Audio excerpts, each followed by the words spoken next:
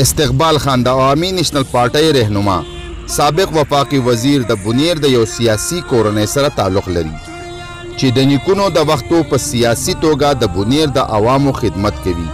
او د دې خدمت په وجه پر ریاست سوات کې د دوی نیکته د ټولو نه مخکې د ریاست د خانبادرۍ نوم میلاو شوی و.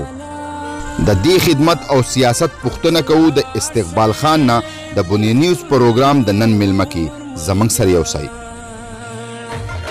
اعوذ بالله من الشیطان الرجیم بسم الله الرحمن الرحیم. بونیر نیوز کتونکو تاسو ګورئ پروګرام د نن میلمه زه یم ستاسو ورور سلطان بونیري. نن په پروګرام کې زموږ سره میلمه دی استقبال خان چې صوبایي نن په پروګرام کې زموږ سره میلمه دی استقبال خان چې هغه وفاقي وزیر هم تېر شوی دی، ډېر سیاسي خاندان سره تعلق لري. د هغوی سره خبرې اترې کوو. زموږ سره یو څه السلام علیکم استقبال. وعلیکم السلام. استقبال خان زما بیا سوال دا دی چې په سیاست کې مو ډېر کم عمرۍ کې قدم ایښی دی او د سیاست بیکګراونډ مو څه دی؟ د کوم وخت نه را روان یې په سیاست کې؟ بسم الله الرحمن الرحیم. سلطان صاحب تاسو ډېره زیاته شکریه چې تاسو دلته راغلی. د سیاست تعلق زموږ د خاندان چې دی هغه تقریبا د 121 سال نه زموږ خاندان چې دی هغه په سیاست کې دی. کله چې دلته سټیټ هم نو کله دلته د پښتو بالکل د پښتو وخت کمې ته چې بالکل یاغستان وی په هغه وخت کې زما نیکه چې دی هغه د دې بونیر مشري کوله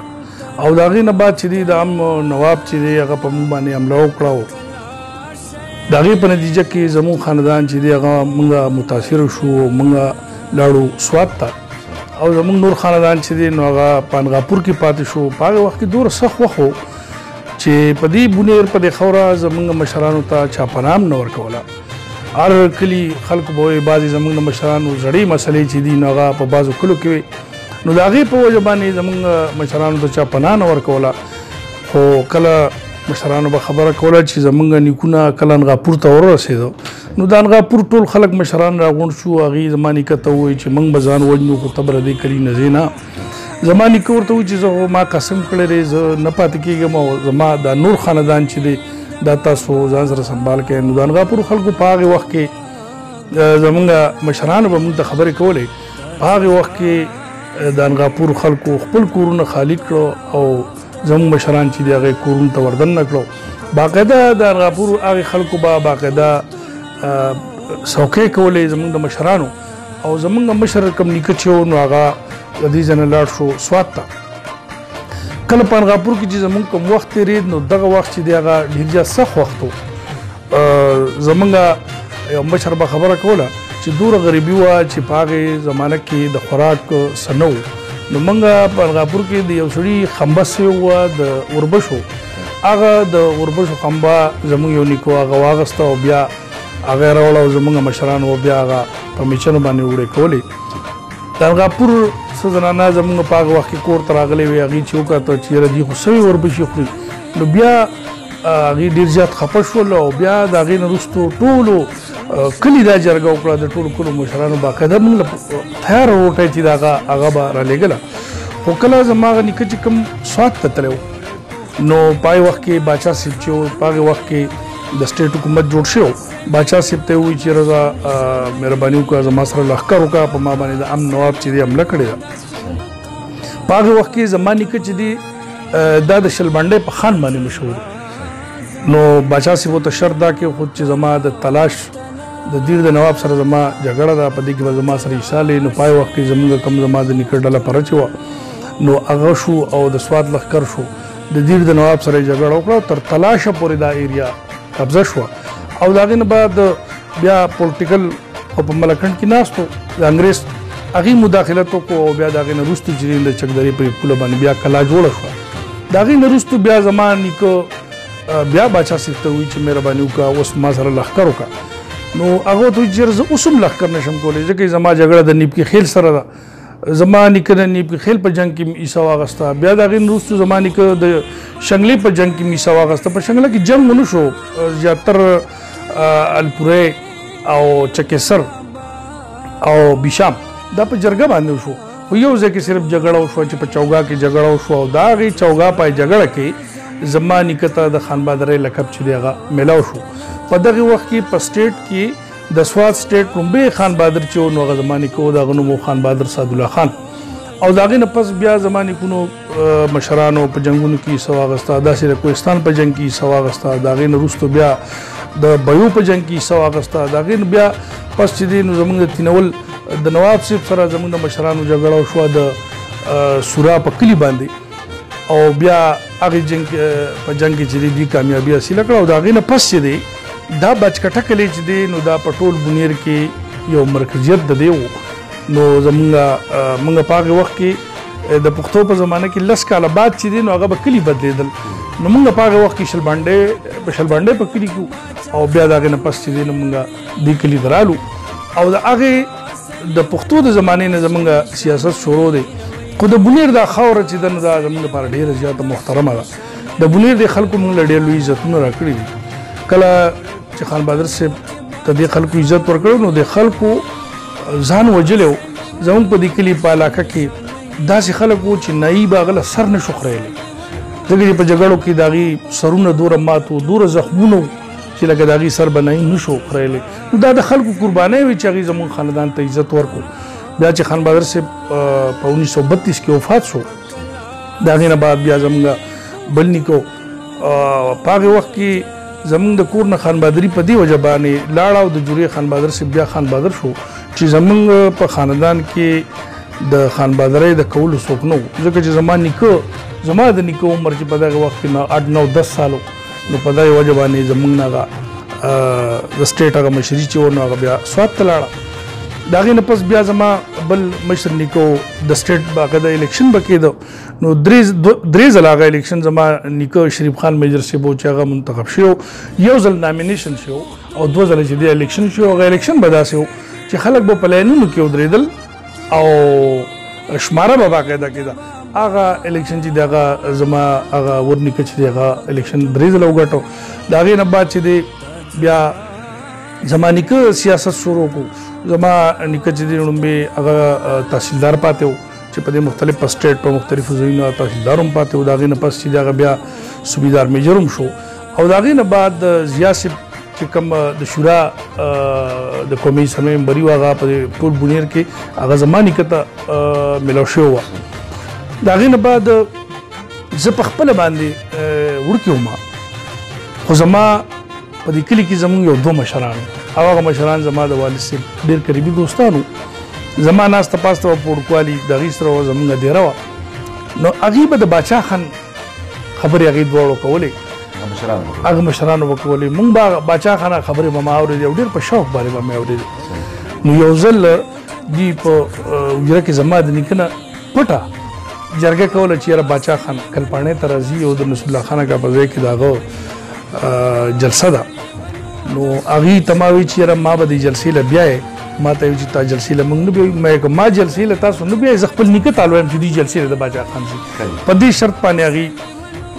زه هغې جلسې له ځان سره بوتلم. خو هغې دا شرط کېښود چې یاره موږ باندې به روټۍ خورئ. نو په هغې ساعت کې زموږ کسابي وو، الله دې له جنتونو ورکړي. نو دا مغز د کوم دغه چینه به وه دا زموږ د مېلمنو دپاره به هغې سنبال کېښوده. نو زه لاړم د هغه سره مغز پراته و. ما ته نن هم هغه ورځ یاد ده چې په 50 روپۍ باندې ما مغز واخیستل او موږ روټۍ وخوړه او بیا د هغې نه پس موږ په بیا دل کلپاڼې ته لاړو. د باچا خان خبرې ما واورېدې او د باچا خان هغه الفاظ هم ما ته یاد دي چې باچا خان وی پښتنو د دې پنجابي نه د خپل حق اخلی او که نه اخلی. نو دا خلک غلی وي ګوره سمې هم نشته، خو زما دې هلته وګوره زه په ګاډۍ کې تاسو له راغلی یم. د دې پښتنو د حجرې دا ما جارو کړې او پښتانه په دې یوه خبره اتفاق دی چې یاره موږ به اتفاق چېرته ونه کړو. هغه خبرې خدای شته زما زړه ته پرېوتې او د سکول د زمانې د وړوکوالي زمانې نه د باچا خان هغې خبرو زما په زړه کې یو کور وکړو. زه هم چې باچا خان یو ډېر لوی ولي و. باچا خان د دې پښتنو دپاره د هغه ډېرې لویې قربانۍ. نو بیا د هغې نه پس ما به خپل والد صاحب زما والد صاحب الله تعالی دې هغې له جنتونو ورکړي. نو زما والد صاحب په ما ډېر عزت ما خپل والد صاحب بیا باچا خان چې کله بیمار شو نو ما خپل والد صاحب حالانکې زما والد صاحب په دغه وخت کې په مسلم لیګ کې و، زما نیکه هم په مسلم لیګ کې و. ما باچا خان تماشې له خپل والد صاحب مجبوره کو موږ 15 ځله د لیډرینګ هسپتال ته زموږ د والد صاحب سره ټولټنډا کوي داخلو زه تللی وم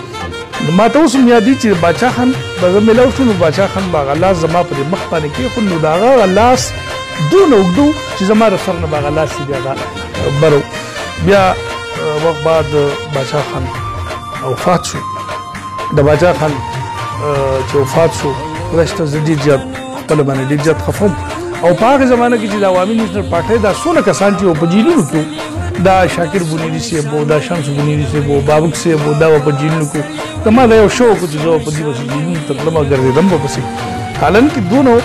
عمر کې زه وم چې ما له د جیل د ملاقات چل نه راته چې جیل کې خلک څنګه ملاقات کوي چیټ په څنګه ورکوي اجازت په څنګه هلې خو زه به ورتلم او بیا د هغوی سره به ملاقاتونه کول چې باچا خان وفات شو نو ما خپل والد صاحب بیا مجبوره کړو چې راځه ما خواهش ده چې زه د باچا خان جنازې له لاړې مهرباني وکړئ تاسو زموږ سره لاړ شئ ډېر مینت مې وکړو زما والد صاحب الله دې له جنتونو ورکړي موږ لاړو پېښور کې په هغه وخت کې زما تره په هغه وخت کې ایسي و په پېښور کې موږ هلته لاړو هلته موږ شپه وکړه او په سهار له باندې بیا د باچا خان د قافلې سره بیا موږ جلال آباد ته لاړو په هغه وخت کې ډاکټر نجیب دور و ډاکټر نجیب د باچا خان هغې جنازې ته ډېر لوی عزت او ډېر لوی پروټوکول ځکه زما اوس هم یاد دي هلیکاپټرې به زموږ د پاسه روانې وي نو زه هغې ګڼې ته نه شم دی زما والد صاحب زه په ګاډي کې کېنولم خو زما والد صاحب او د هغوی سره چې کوم ملګري وو نو هغه لاړ او په هغې وخت کې د ډاکټر نجیب تقریر شروع په دغه وخت کې د توپو ډزې مو شوې خو د هغې نه بعد چې دی داسې یو نیر و زما ګاډي کې چې کوم ناست وم هغه د نیر په غاړه و په هغې کې یو بلاست وشو چې ډېر زیات خلک په هغې کې شهیدان هم شو نو د هغې وخت نه یو مینه محبت زما د عوامي نیشنل پارټۍ سره چې دا هغه جوړه شوه او د هغې بیا ډېر لوی برکات و چې په 1988 کې زما افضل خان لاله براته افضل خان لاله زما د والد صاحب سره تعلق و په دمه دمه هغه تعلق چې دی هغه زیاتېده زما والد صاحب په 1988 کې په عوامي نیشنل پارټۍ کې مسلم لیگ نه په عوامي نیشنل پارټۍ شمولیت او دا هغه وخت و چې ما ته یاد دی چې په سوات کې غالبا چې د ولیات صاحب دي په کورنۍ کې څوک غالبا چې امیر صاحب شارده و چې هغه د عوامي نیشنل پارټۍ نه لاړ او په دغه ورځ زه د خپل والد صاحب سره د شیر زمان خان شمنال والا مشران چې نو موږ لاړو چې موږ کله لاړو نو افضل خان لاله ډېر زیات پریشان و نو چا دې تپوس وکړو افضل خان ته ولې وایي چې یاره د سواس شهزاده چې دی هغه زموږ د پارټۍ نه لاړ نو یو مشر هغه ورته وایي چې یاره ټیک ده د سواس شهزاده خو لاړ خو د بونیر شهزاده مې دله راوست افضل خان لاله ډېر زیات خوشحاله شو په هغې وخت پورې زما والد صاحب پریس کانفرنس کو شامل شو په دغه وخت کې چې دی هغه ټیکټ هم زما والد صاحب ته میلاوېده خو دلته لوکل صورتحال چې و نو هغه برابر نه و د ملګرو په حواله باندې ځکه چې تازه وخت و نو نصر الله خان اکا الیکشن ته ودرېدو د نصر الله خان اکا الیکشن کې زما والد صاحب او ټولو زموږ کومه ډله پره چې وه علاوه زموږ د نیکه نه هغې د هغوی سپورټ وکړو په هغې وخت کې ما ته یاد دي چې عوامي نیشنل پارټي په دې تحصیل کې لږه کمزورې وه او دومره کمزورې وه چې نصر الله خان اکا خپل کلی هم بایللی و خو یو باجکټه چې ده نو دا هغې وخت کې وګټلی شوه او زما والد صاحب د هغې کې ډېر محنت وکړو بیا زما والد صاحب ملاقاتونه به د ولی خان بابا سره به ملاقاتونه کېدو او ولی خان دی الله تعالی دې له جنتونو ورکړي هغې به زما د والد صاحب متعلق به خبره کوله ما دې په خپله م اورېدلې ده چې یاره متین خان چې دی دا ډېر زبرګ سړی نو دلته د بدقسمتۍ نه د IGI اتحاد وشو دلته عوامي نیشنل پارټۍ ملګري را پاسېده چې موږ د اتحاد نه منو حالانکې محمد کریم بابک صاحب چې دی نو په دغه وخت کې او لکه هغه ته سیټ میلاو ټیکټ میلاو هغه ته لاټین میلاو خو زموږ والد صاحب ته چې دی نو نه کېده ځکه چې دا یې په اتحاد کې پای وخت کې فضل راځي که صاحب راته نو دلته ملګرو بغاوت وکړو ولاړ او ولی خان سره میلاو شو پای وخت کې بیګم نسمي ولی خان صاحب زموږ صدره وه او په هغې داسې اشارتن ملګرو ته وي چې تاسو د اتحاد نه منئ زه یې د الله خپل سره وکړئ چې کله هغه الیکشن وشو نو په هغه الیکشن کې زما والد صاحب انتخابي نشان چینک و او په هغه وخت کې دا ډسټرک بونیر او ډسټرک شنګله چې دا یو حلقه وه او موږ په هغې کې کمپین کوو ډېره لویه حلقه وه ځکه چې کله به موږ شنګلې ته تلو موږ په سوات باندې به راتاوېدو د هغې غم خادي او د هغې ډېر زیات ګران کار و خو بیا هم په شنګله کې لکه زما والد صاحب هم ښه ووټ واخیستو، دلته هم ښه ووټ واخیستو او په شنګله کې داسې یو کلی و، یو ځل موږ هغې ته روان وو مازدیګر د کمپین دپاره. نو زه مازدیګر 4 بجې روان شوم او چې د سهار لمونځونه کېده نو د کلي کې مشرانو زموږ انتظار کوو، موږ هغې کلي ته لاړو. هغې ته برباټ کوټ، غالبا برباټ کوټ هغې ته وي، هلته بل یو کلی و لیلی و، بیا هغې ته لاړو او هغې خلکو هم موږ ته ډېر ښه ووټ راکړو او زما والد صاحب په هغه وخت کې په ازاد حیثیت باندې الیکشن وګټو. چې کله الیکشن وګټلی شو نو دلته د مسلم لیګ یا د بعضې خلکو ذرایع چې دي هغه شروع شوې او هغوی دا وی چې یاره متین خان دی دوباره په مسلم لیګ کې شامل شي. زما والد صاحب ورته وایي چې یاره زه خو پښتون یم، ما واده کړې ده. حالانکه زما د والد صاحب متعلق په خلکو بعضې خلکو به دا خبره کوله چې ټیک ته تاسو خو بدله ټیکټ هم ورکوئ، اجازت هم ورکوئ، خو ګوره داسې نه چې دوی یا کړه او موږی سبا وتښتي او بیا مسلم لیګ کې شامل شي. خو زما والد صاحب د ولی خان بابا سره جبه کړې وه او کله چې موږ ولی باغ ته لاړو نو په هغه وخت کې د پریس والا او د ولی خان بابا جګړه وه. هغه وایي چې زما ممبران 8 دي او دوی وایي چې نه 7 دي. نو چې کله زما والد صاحب موږ ښکاره شو په دې جګړه باندې نو هغه ورته وایي زما هغه اتم ممبر چې دی هغه عبدالمتین خان دی او هغه دی راغی. نو بیا په هغې موقع باندې زما والد صاحب ځکه چې د پارټۍ د ډسپلین خلاف ورزي شي او په آزاد حیثیت باندې الیکشن شو نو زما والد صاحب بیا د قومي اسمبلی د ممبر په حیثیت باندې ولی خان سره کېناستو، پای کې اعلان وکړ. د هغې نه بعد بیا زما والد صاحب د 90 په الیکشن کې، بیا د 93 الیکشن، بیا د 97 الیکشن، بیا د 2008 الیکشن دا هغې وګټل او زه هم چې د بونیر په تاریخ کې دومره کامیابي بل چا نه ده حاصله کړې لکه زموږ والد صاحب حاصله کړې ده. بیا عوامی نیشنل پارټۍ فیصله وکړه چې یاره دا د متین خان د کور حق دی. حالانکه ما په هغې وخت کې په والد صاحب پسې محنت پکاو، غم او خادي دا مونږ کوله دومره، مطلب دی چې هغه اراده زموږ دا نه وه، اراده زموږ دا نه وه. او ما پورې کله کله په سکول کې به مونږ هیډ ماسټر صاحب بشیر ماسټر صاحب نو هغه به کله کله تقریر کوه د جمعرات په ورځ وی چې یاره دا تاسو چې کوم ماشومان ناست یې مونږ به داسې په خاورو باندې ناست وو، په خاکدرۍ مرهم نه وي. نو هغه به وي چې یاره په تاسو کې به داسې هلکان چې په دې سکول کې به سبا استادان وي، په تاسو کې به د پولیس افسران وي، په تاسو کې به د ریونیو ډپارټمنټ افسران وي، په تاسو کې به MP وي، په تاسو کې به MNA وي. خدای شته چې ما به کله دا اورېده زموږ خاندان د سیاست سره تعلق نو ما به وایي چې موږ به MNA جوړېږو، موږ به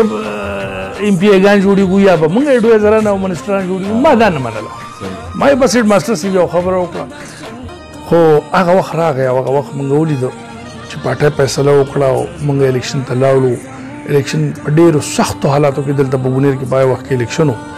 او هغه الیکشن موږ وکړو، په هغې کې کامیابي مو شوه. په دې ځای کې یو سوال زما دا دی چې ستاسو والد صاحب چې په منتخب دور کې وفات شو، زما والد صاحب چې کله د 2000 الیکشن وشو نو په دغه دوران کې زما والد صاحب تللی و سپندیار ولی خان صاحب سره ملاقات له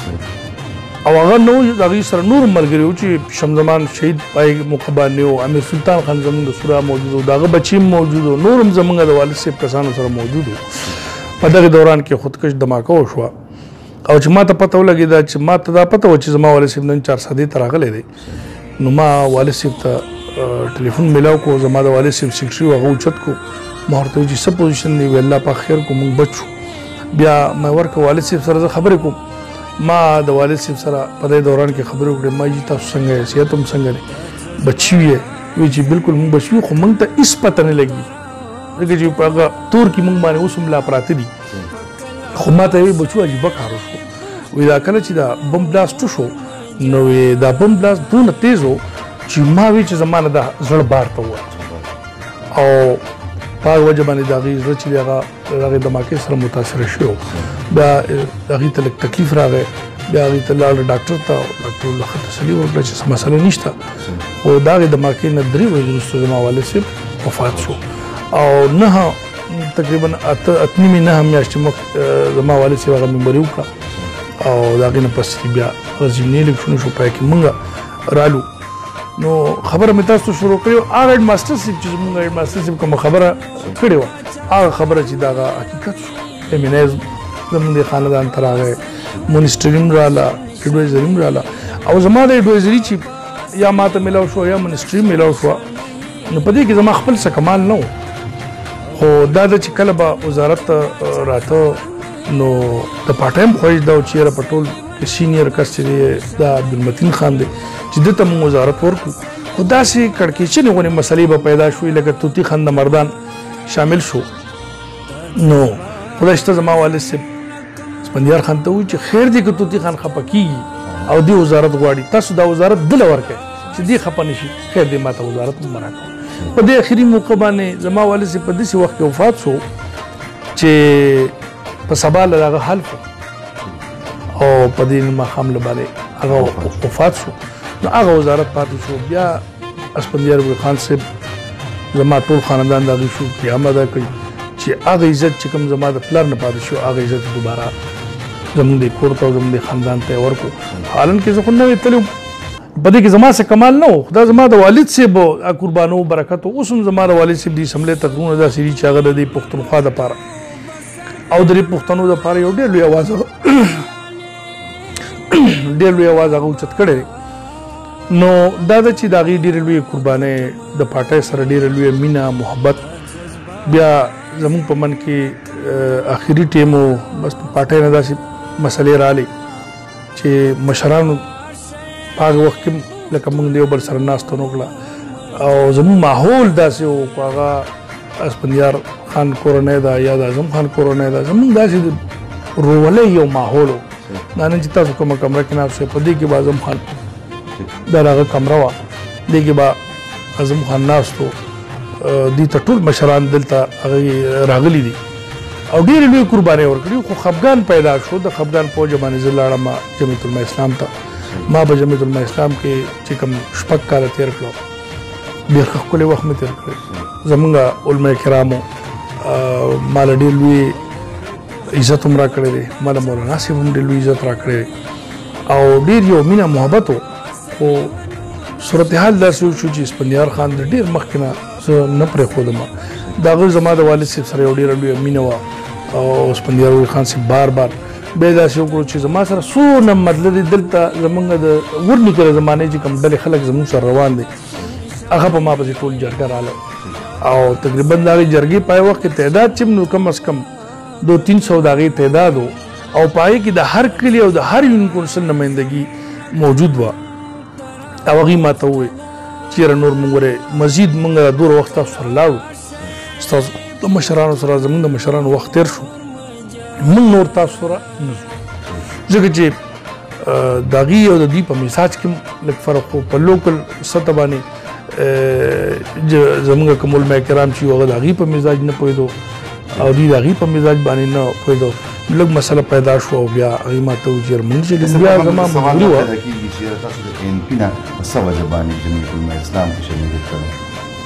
نو ما خو تاسو ته ووایي چې دا خو زمونږ د عوامي نیشنل پارټۍ صورتحال خو داسې و، دا د یو کور ماحول او په کور کې درونه خفه کېږي. نو په هغې وجه باندې هغه زه د هغې وضاحت کول نه غواړم، بس چې شوي دي هغه شوي دي. که زه تا ته په دې خبره کوم نو په هغې به هم ډېر زیات ټیم ولګي. خو زه د اسفندیار خان صاحب انتهایي شکریه ادا کوم چې هغه ما ته دا ویلی دي چې ته زما داسې بچی لکه څنګه امل ولی خان چې زما بچی دی او باقي خبرې چې دي هغه به پرېږدو او نوې چې دي ما ورسره مواده کړی چې زما والد صاحب د ولی باغ د کور دپاره کومې قربانۍ کړې دي زه به د هغې نه زیاتې قربانۍ په عوامي نیشنل پارټۍ کې کوم. او حالان کې زما د علماء کرامو سره هغه رابطه اوس هم لا کټ نه ده. زما د مولانا صاحب لکه ډېر زیات خیال ساتلی دی. حالان کې د مولانا صاحب او زمونږ د تعلق چې دی دا هم د مشرانو دی. د مولانا فضل الرحمن صاحب تعلق زما د نیکه سره او اتفاق داسې و چې په پخواني زوړ ایمنسټر چې کوم نو پای کې د مولانا صاحب 9 نمبر کمرو او زما د والد صاحب 8 نمبر کمرو. اکثر اسفندیار ولی خان صاحب زما والد صاحب مولانا صاحب پای کې ناسو ګپې شپې به لګېدې. نو د هغې وخت نه د مولانا صاحب سره تعلق او تړون و. او بیا چې کله زه مشرانو کوشش کوم ما د مولانا صاحب په نوټس کې باقاعده دا خبر راوستې ده. او مولانا صاحب ډېر لوی قدر او احترام چې دی دا د ولي باغ کور له ورکوي. د هغې یو لنډ مثال تاسو ته وایم چې چې کله زه خفه وم نو د اعظم خان زما د والد صاحب ډېر قریبي دوست و. ما ته یو ځل اعظم خان ووایي ته لاړ شه او د مولانا صاحب سره خبره وکړه زه په جمعیت علماء اسلام کې شاملېږم. او په دغه موقع باندې زموږ سره یو پلی معبود صاحب چې هغه په یو وخت کې په صوبه کې په عهده و هغه هم موجود و، داسې زموږ مفتي ولی غفور صاحب موجود و، سجو الملک صاحب هم موجود و، او مولانا ګل نصیب خان صاحب هم موجود و. مولانا صاحب زه راوغوښتم او موږ کېناستو، په دې موږ یو تفصیلي میټینګ وکړو. خلاصه دا وه چې مولانا صاحب ما ته ووایي چې بچو ته د دې خبرې نه قلار شه، ځکه چې زما د نیکه او د باچا خان د یو بل سره تعلق د باچا خان نه وروستو هغه تعلق زما د ولی خان بابا سره و، د هغې نه پس چې دی بیا هغه تعلق زموږ د اسفندیار خان سره دی. او اوس هم زما زړه غواړي چې زه د ولی خان بابا قبر ته لاړ شم او هلته دعا وکړم، خو بعضې مسلې داسې دي کړکېچنې چې زه نشم تللی ځکه چې هلته پکې د خفګان بعضې خبرې جوړېږي. نو ما ته یې ووایي چې یاره ته مهرباني وکړه ته د اعظم خان نه قلار شه، او اعظم خان دی بیمار، او که اعظم خان 4-5 میاشتې د هغه دا بیماري چې دی نو زه داسې دغه دا ورکوم، خو لکه 4-5 میاشتې کې لکه د هغه زیات دغه نه کېږي ځکه چې هغه کم صورتحال کینسر د هغې بیماري وه. بیا اعظم خان الله تعالی دې وبخښي هغه وفات شو. بیا چې زه مولانا صاحب سره ملاو شوم، مولانا صاحب ما ته ووایي چې استقبال خان تا ته خو ما دا خبره کړې وه چې دا صورتحال دی او ما له مطلب چې تعلق مه خرابوه. نو ما ته مولانا صاحب وایي څنګه خبره مې ټیک وکړه؟ نو ما یې بالکل 100% ټیک وم. د لیډر او د ورکر هم دغه فرق دی، تاسو لیډران وایئ زه ورکر هم زما په ذهن کې چې څه غلطه وه ستاسو په ذهن کې چې نو هغه ټیک وه. اوس الحمدلله ایمل ولی خان صاحب چې د هغې دا هم یو شکریا ده، اسفندیار ولی خان صاحب شکریا ادا کوم چې د ایمل خان لومبۍ جلسه چې وه نو هغه د اسفندیار ولی خان صاحب کوم په بونیر کې کور چې و د عبدالمتین خان ځای د هغه په ځای کې لومبۍ جلسه وشوه او موږ روان یو او انشاءالله تعالی بونیر به هغې صورتحال ته رسي کوم چې 100% رزلټ چې دی دا به عوامی نیشنل پارټۍ زموږ مشرانو ته ورکوو. صورتحال هم هغې ته روان دی چې انشاءالله د بونیر د خاورې نه به 100% رزلټ چې دا عوامی نیشنل پارټي خپل مشرانو ته ورکړي. استقبال خان دا راته ووایي چې تاسو جمعیت علماء اسلام د مشرانو خبره وکړه چې اوس ستاسو ډېر ښه تعلق و، په ضلع کې ستاسو د جمعیت علماء اسلام د ورکرانو سره او د لیډرانو سره تعلق څنګه دی؟ دې کې چې تاسو ته وایم چې په جمعیت علماء اسلام کې بعضې علماء کرام چې دي هغه ډېر ښه خلک دی، هغه په جماعت هم مین دي او غواړي چې دا جماعت ترقي هم وکړي. خو بعضې خلک په دې کې دا دی چې د هغې هغه تربیت د وخت نه داسې شوی دی چې هغه د خانیزم خلاف دي، هغې د پښتنو خلاف دي، د هغې ذهن دا خبره نه مني. حالانکې په جمعیت علماء اسلام کې ډېر مخلصان خلک، ډېر الله والا خلک چې هغه موجود دی او هغې جاني او بدني قرباني چې هغه د جمعیت علماء اسلام لپاره قرباني ورکوي. تاسو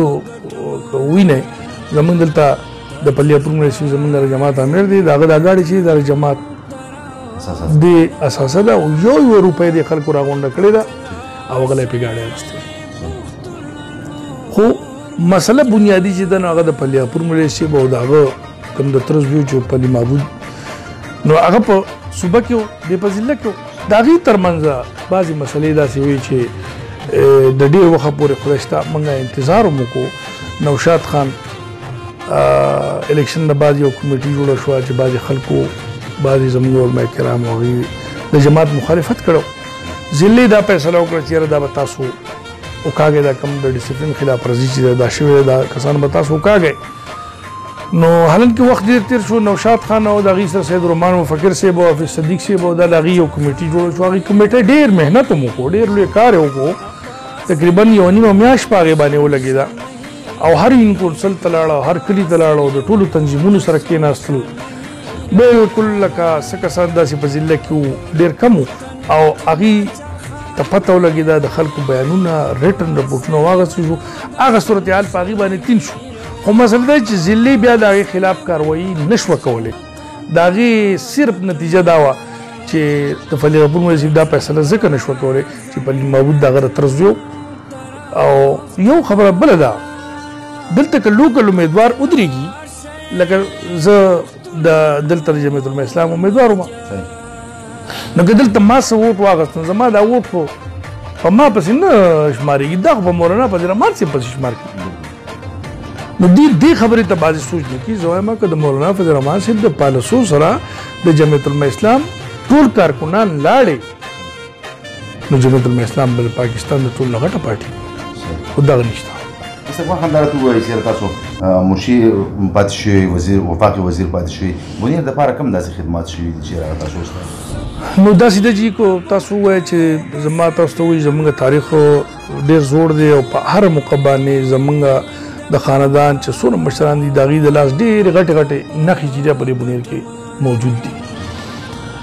زه د خپلو مشرانو هغه خبره نه کوم خو زه به خپله خبره وکړم چې النګ کې دلته حالات ډېر زیات خراب وو زموږ د بونیر لینک روډونه چې دي هغه ټول تباه برباد زموږ د خودو خیل روډ چې دی هغه ډېر زیات خراب الحمدلله تاسو په هغه روډ باندې ځئ تاسو ویلي چې دا د عوامی نیشنل پارټۍ برکات دي چې هغه روډ تاسو په خپلو سترګو نه 1 ارب روپۍ تقریبا په هغې باندې لګېدلي داسې د جیس ماربل فیکټرۍ زموږ دا روډ چې دی مردان دا ډېر زیات وران و په یو وخت کې درخان موږ له دې له فنډ راکړو هغه روډ چې دی تاسو د هغې ګواه په هغې باندې ډېر زیات په اربونو روپیو لګېدلي داسې زموږ بل یو روډ سرملنګ چې هغه روډ چې دی هغه زموږ صحیح چې ده نو هغه مردان کې ده خو زموږ د بونیر د خلک زموږ رشته داران دي د هغې ده نو هغه روډ چې دی لینک رستم سره هم لینک شو خلکو ته به ډېر لوی سهولت چې دی هغه میلاو دی د هغې نه پس بل میاخان څنګه و روډ چې زموږ د سلارزو د خلکو یو ډېر لوی ارمان و الحمدلله هغه روډ چې دی هغه مکمل شوی دی په هغې باندې ټریفک شروع دی او ستاسو وړاندې ده د هغې نه پس چې دی د ناویډن بابا سره ناویډن روډ چې دی هغه هم د خلکو مطالبه وه شکر الحمدلله هغه روډ شو په کې لال خان زموږ سره سب زما او د هغه باونډري والکه زما د هغې حلقه وه نو څه فنډ هغې ورکړو څه مونږ ورکړو هغه روډ چې دی هم وشو د هغې نه بعد دا واړه روډونه ډېر زیات شوي دي داسې د چغرزو روډ چې دی هغه زموږ د عوامي نیشنل پارټۍ د دور چې کوم روډ په کوم ځای باندې ولاړو اوس هم په هغې دی اوس هم د چغرزو خلک غریبانان چغې وایي او هغه روډ چې دی تر اوسه پورې نه پې کار شته او نه فنډ شته د هم په وخت کې خدا خبرې نه وي موږ خو به خلکو ته په جلسو کې وایي چې خزانې ډکې دي ګورئ تاسو وایئ چې صحیح ښه په هغه وخت کې د ټولو نه غټه کامیابي 42 लाख فټ پیپ ما په دې بونیر کې ورکړی 42 लाख فټ ښه په دې بونیر په هر یونین کونسل کې زما په وخت کې الحمدلله یوټیلیټي سټورونه چې دي هغه شوي د هغې نه بعد چې دی دلته سمال بورونه بېشماره سمال بورونه چې په هر یونین کونسل کې هغه موجود دي دلته تقریبا په هغې وخت کې زموږ خوشقسمتي وه پراوینشل منسټر زموږ سردار بابک و د هغې په وخت کې څه 240 خو صرف موږ دا سکولونه دلته راوړي دي یو میډل شپږ کالجونه موږ راوړي دي دلته یونیورسټي زموږ په وخت کې چې الحمدلله دا جوړه شوې ده د نادره دفتر یې نه وي دلته د نادره یو دفتر و په یو دفتر ټول بونیر چلېده ډېر ګران و دلته ما د پی میل دفتر هم جوړ کړی دی دلته ما ډیسل دا بل چې دی دا د پی میل لپاره هم جوړ شو او ایگزیکټیو دفتر چې دی هغه پکې موږ دلته جوړ کړو د هغې نه پس موږ په امبیله کې یو ګاټکاله کې ورکړی د هغې دپاره ځمکه چې دا هغه اخیستې شوې ده نور مزید کار په هغې باندې شروع کېږي به خو د دې سره علاوه موږ 2 ګریډونه موږ نور په هغه وخت کې ما ورکړي په هغه وخت کې لطیف خان د هغې چیپ او صدیق اوان د هغې چیپ ګریډ و ما د هغه سره دا وکړو هغوی پکې ډېر بې محنت وکړو یو ګریډ چې دا موږ په خودو خیل په ډنډار کې مو په هغه وخت کې دا کړی او یو په مسکیپور کې او یو د روستم کې بل یو ګریډ و چې هغه ګریډ سره به هم ډېر لوی سهولت زموږ بونیر ته میلاو شي نو دا په هغه وخت کې موږ کړي خو د فنډ د وجې هغه بعضې منصوبې چې هغه زموږ ډیلی شوې او دلته الحمدلله په هغه وخت کې کله چې موږ ممبران شو زموږ ګورنمنټ جوړ شو نو دلته 330 پولیس دا 300 په ډیوټي و دا 30 چې دی نو دا د افسرانو سره په ډیوټو اوس 4500 الحمدلله د بونیر نه بری 4500 ته ورسېده خو په هغه وخت کې ډېر لوی کارونه چې دي زموږ صوبایي ممبرانو هم ښه ډېر زیات کارونه کړي دي موږ هم ښه ډېر کارونه کړي دي بعضې خلکو الزامات لګول په عوامي نیشنل پارټۍ په ممبرانو به الزامات لګول نو زه یوه خبره کوم هغې خلکو ته دا یوه خبره کوم د عوامي نیشنل پارټۍ کارکنانو ته هم دا یوه خبره کوم چې خلکو به پخوا دا خبره کوله چې پلاني کرپشن وکړو دا د پی ټی آی شپږم کال دی او د هغې ګورنمنټ دی او د هغې په ګورنمنټ کې زموږ سره احتساب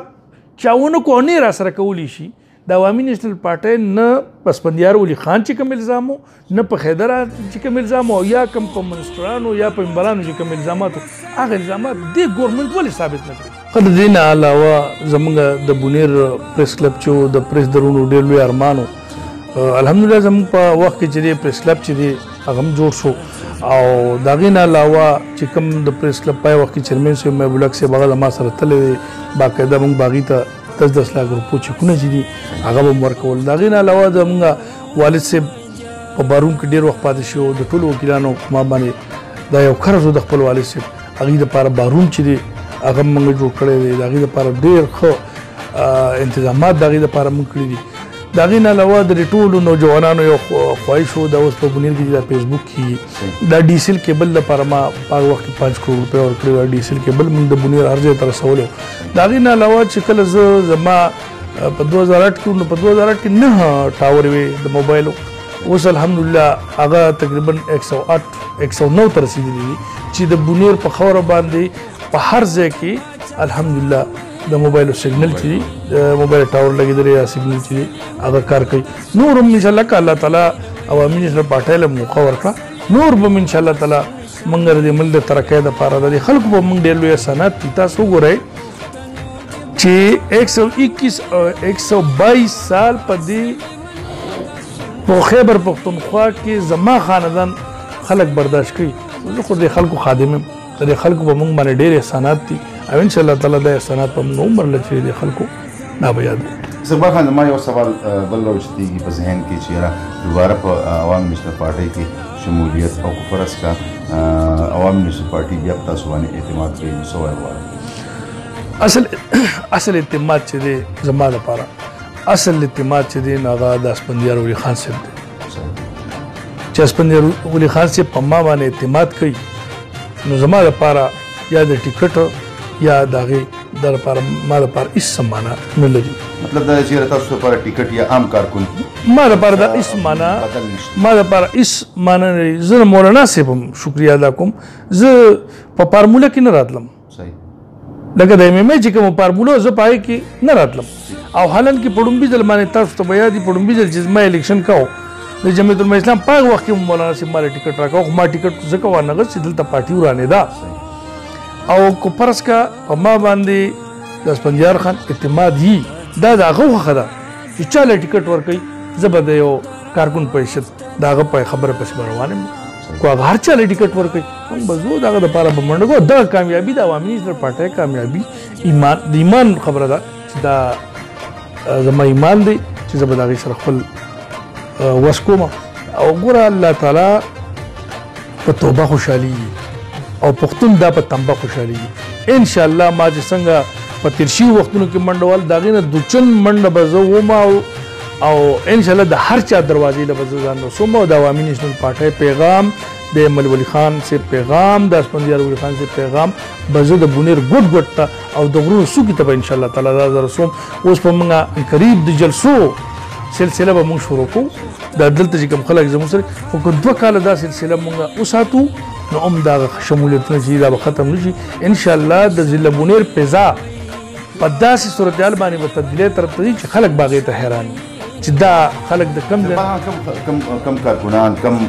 ملګري چې تاسو سره جمعیت علماء اسلام دلته یو وخت په وخت به هغوی ستاسو په وسادت باندې هلته شمولیتونه کول آیا هغه کسان به دوباره عوامي نیشنل پارټۍ کې شمولیت وکړي؟ د هغې نه ډېر زیات دي لکه خالد زه یو مثال تاسو ته درکوم. خالد موږ د ټاون نائب ناظم دی او اوس هم په دې موجوده حالت کې د هغه فنډ چې دی هغه په کروڑونو کې دی.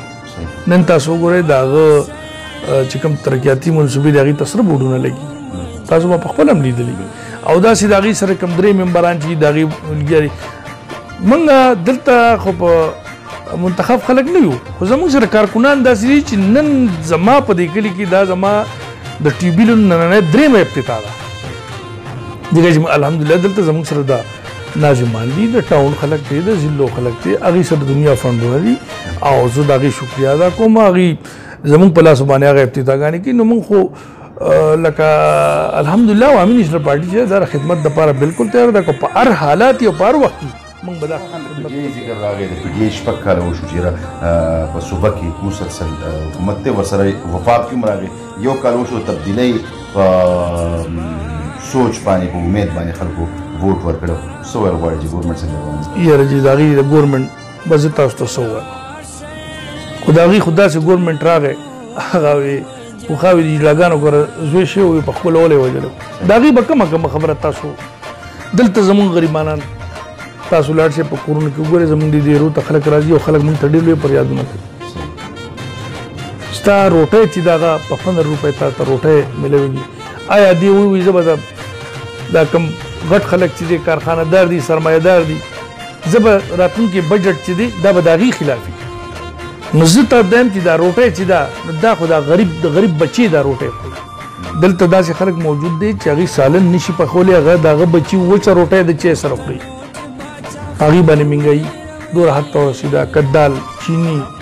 یا ته که فرض کړه اسپتال ته ډاکټر لاړ شي په دوایانو کې څومره اضافه، یا ته وګوره په ټیکسونو کې څونه اضافه. 3000 کارخانې د خیبر پښتونخوا د ماربلو 3000 کارخانې چې دا ودرېدې، د دې سره به څومره خلک چې دی هغه بېروزګاره شوي. نن د ټرانسپورټ ته وګوره چې څونه ټرانسپورټ دی غټ ټرکونه د هغې څومره ورځې چې د هغې احتجاجونه شروع دي. نو خلک خو ډېر زیات تباهۍ طرف ته لاړ او خلکو خو نوی پاکستان وایي چې په دې نوي پاکستان کې به څه کېږي او ډېره لویه تبدیلي به راځي. نو هغه تبدیلي دا راله چې غریبي تباه برباد کو، غریبي غرق کو. زما چې سوریات دي ما په خپل ژوند کې داسې ګورنمنټ نه و لیدلی، خو الله تعالی دې موږ د دې ظالم او د جابر حکومت نه دین عظیم الله تعالی خلاص خلک د الیکټډ وځای باندې سلیکټډ ته په کوم نظر باندې ګورئ؟ که فرض که دا سلیکټډ شوي نن سبا په فاټه کې کوم الیکشن چې روان دی هغې په حواله باندې ګوره جي تاسو ته یو خبره کوم، زموږ د بونیر ووټ دوره نه دی. په بونیر په تاریخ کې 65,000 ووټ او 60,000 ووټ دا چاته تصور د هغې نشته. زه په خپله چې کله لاړم په دغه ورځ باندې باقاعده په سکرین ریزلټ راځي، د کلي نوم پکې نشته، د انکونسل نوم پکې نشته،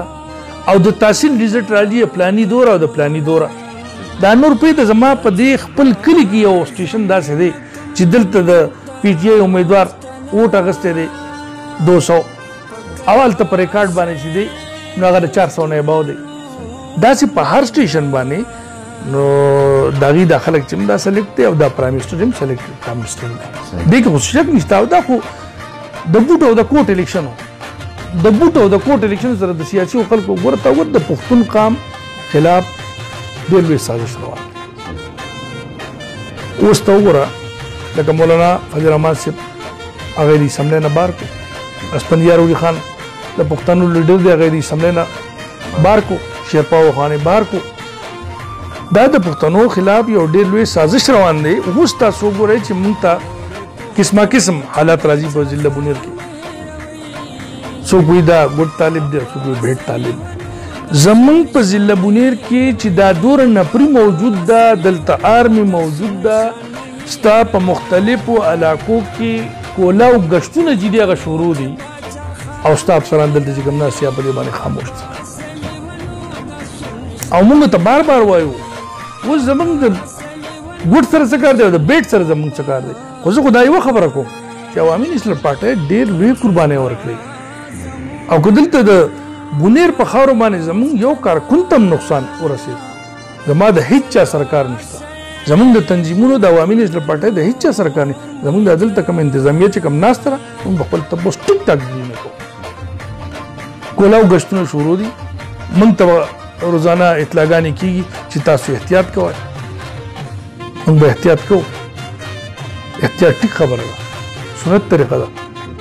خو موږ یره نه کوو. که د بعضې خلکو دا خیالي چې راتلونکي د بلدیات الیکشن دا ځکه دا صورتحال دلته جوړوي چې بلدیاتو الیکشن نه روان دی او دوی د عوامي نیشنل پارټۍ کارکنان او د هغې لیډران دومره پریس کول غواړي چې په راتلونکي بلدیاتو کې دي کیسه وانه وي. اوس که الیکشن کېږي سروی شوی ده باقاعده، اوس که الیکشن کېږي په دې ضلع بونیر کې تقریبا 80% چې دا د عوامي نیشنل پارټۍ ووټ دی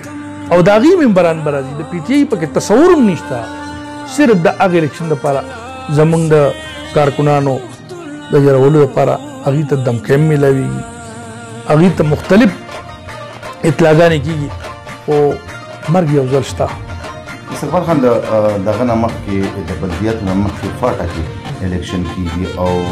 تېرو ورځو کې د پېښور صدر چې دی هغه باندې اټیک وشو شهید کړی شو څه وایي چې دا یې کړی ګوره جي لکه تاسو زموږ د سرتاج خان خبره وکړه زه د بشیر بلور صاحب خبره کوم زه تاسو وګورئ د هارون بلور بچی شهید شو او داسې په باجوړ کې زموږ یو مناسب دی هغې باندې حمله وشوه د هغې کسان پکې وشو په سوات کې چې زموږ په کارکنانو باندې حمله وشوه 3 کسان چې دي پکې زخمي دا سلسله چې ده د هغې شروع کړې ده او هغې زه په دې یوه خبره زه بل اوس باجوړ ته تلم او صوبایي مشرانو په هدایت باندې باجوړ ته موږ جلسې هم کړي دي موږ د کونسل میټینګونه هم کړي دي داسې کوم زموږ ذاتي دوستان چې د هغې سره ما ملاقاتونه کړي زه چې باجوړ ته لاړم نو یو غر په منځ کې دی نو دا افغانستان دی او دا چې دی دا پاکستان نو د انډیا سره زموږ سخت اختلاف دی انډیا موږ نه برداشت کړو زموږ بوټان چې دی د انډیا نه برداشت کړو خو کاروبار یې سره شروع دلته افغانستان زموږ سره په څو ځایونو کې ټک دی خو هلته زموږ د افغانستان سره چې دی هغه کاروبار نشته دا ولې دا هلته هم پښتون پروت دی او دلته هم پښتون پروت دی دا د پښتنو خلاف یو سازش دی خو ټولو پښتنو ته ستاسو په واسطه زما درخواست دا دی چې پښتون قام به یو کړي او که دې موږ په دې یاري نو مرو خو به موږ هسې یو ځل به مرو په ټوخي به نه مرو هارټ اټیک به مرو چېرته په یخنۍ نه به مرو مرګ نه عوامي نیشنل پارټۍ کارکنان د مرګ نه نه یېرېږي او تاسو د یو شهید خبر وکړه تقریبا 1000 کسان دا د عوامی نیشنل پارټۍ کارکنان شهید شو او موږ نور زما خیال دا دی چې زموږ پارټي به نوره فیصله کوي او څه لږ وخت بعد زما په خیال که دا صورتحال روکاو نه شو نو عوامی نیشنل پارټي به د دې لپاره سوچ کوي چې یاره موږ نور څه وکړو ٹھیک ده ما خو څه پاتې نشته ولا ما بل زما نه چې پکې څه وایي نو وایه ته خو چې سوال وکړې ما له به ذهن ته خبرې راځي بس زما په ذهن کې نو څه ښه ما بندو ها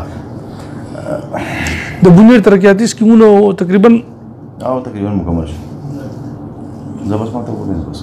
دوستان ډېره مهرباني ملګرو دا و استقبال خان چې یاره زموږ سره ډېرې تفصیلي خبرې وکړې امید لرو چې یاره تاسو به ترې ډېر زیات معلومات اخیستي وي خپل ورور سلطان بونیر ته اجازه ورکوي